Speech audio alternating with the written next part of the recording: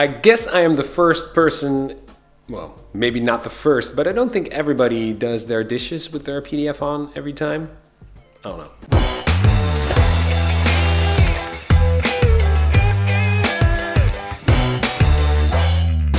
I don't know about you guys, but I recently got this, can I show it? Yeah. This Palm FXR PFD, and I don't know, when I get new stuff, I just like to wear it and feel it and play with it and be busy with it. Busy with it? I don't know if you can say it like that. So, but I've got some things coming in the mail, so we're waiting for that right now to sort of finish up my whole setup with the PFD. So we're gonna wait for that, and then we're gonna head up to the cave and fix this puppy up. All right? It's the next day, and the packages arrived, so let's go and unpack them.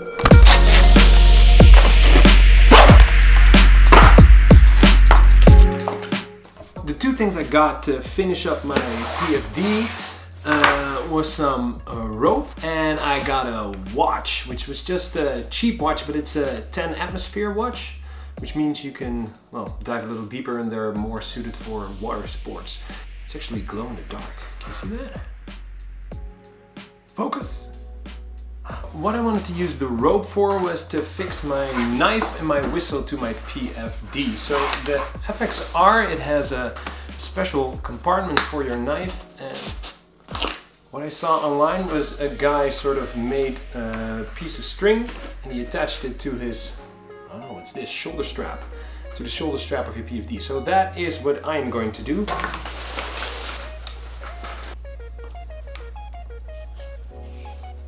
So I figured after tying it on, you won't really need any more length than arm's length, right? Because you can't cut anything further away than arm's length anyway. So I figure we'll go with something like this.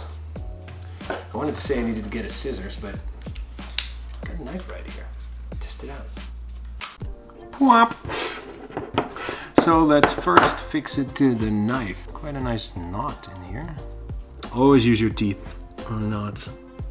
The best way. Can't get there.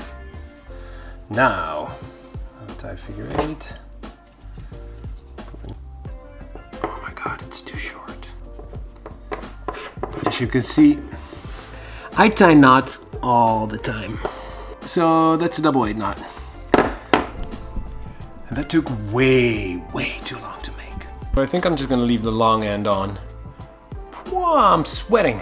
Not because of all the knots and because of all the fails, but because it's like 27 degrees up in here. So let's go fix it to my PFD.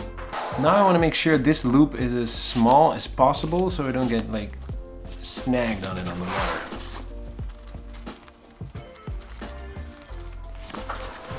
So I don't know if you can see that. I think that's acceptable. So just put the knife in. Of course, you gotta make sure the rest of the rope's all in there. Now you're all ready to go. You just pull it out, take your knife out.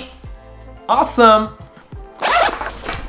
Now the second thing I want to attach to my PFD is my little small whistle, and I'm going to do that in the same way. I'm just gonna attach it to one of the carabiner hooks that's inside of the PFD, and I think I'm gonna use the string that came with the knife for it because that was pretty nice string. So I'm just gonna do that off camera, and I'll move downstairs because the lighting is a little bit better there, and then I want to talk to you about how, I don't know, we'll figure out how to attach the cowtail to a different point, because now it's hooked to one of the hooks on my PFD, and I saw a video of Seth Ashworth talking about you should have the hook on the quick release belt as well, because if you have it on here, as you can see, and if your hook gets snagged, you're still stuck and you can't release it. So your carabiner should also be at some point where you can release it.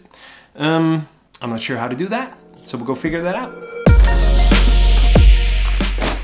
I wanted to attach my whistle to my PFD, but I forgot the string upstairs, so now I have to go back upstairs.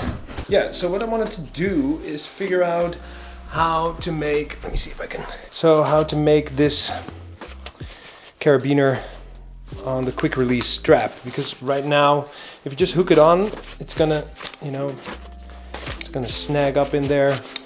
I don't know, I don't really like that. So what I was thinking is I have which came with the PFD. Let's see, put it in here. Got the safety tape in here. Where's that ring? Ah. So I had this ring that came with the PFD, and I figured I could sort of make that ring on this quick release strap right here, so you can, here, see, it doesn't come off. So you can hook on right here. I don't know, I think this doesn't really get stuck.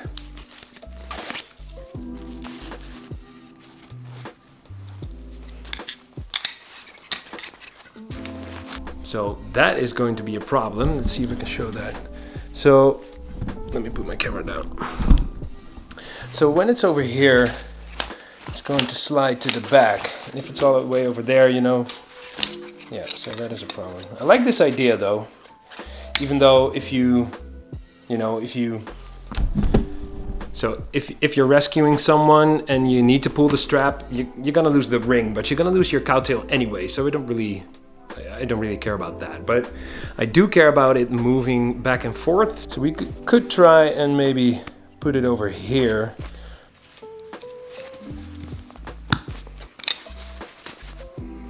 So let's say you get snagged right here, pull it, and you're free.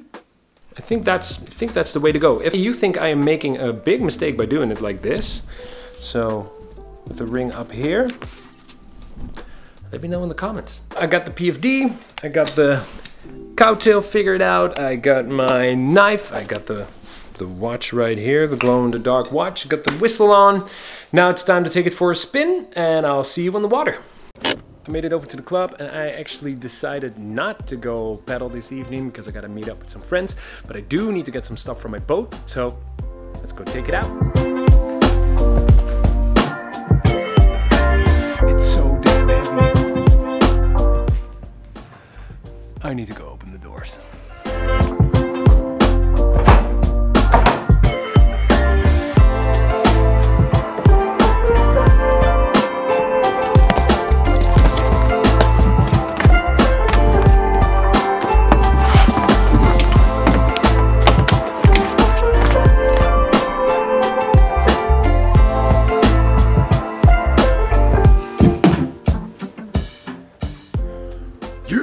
For those of you that don't know, I am going to go on a week-long trip to Vlieland. I'm going to do a sea training camp.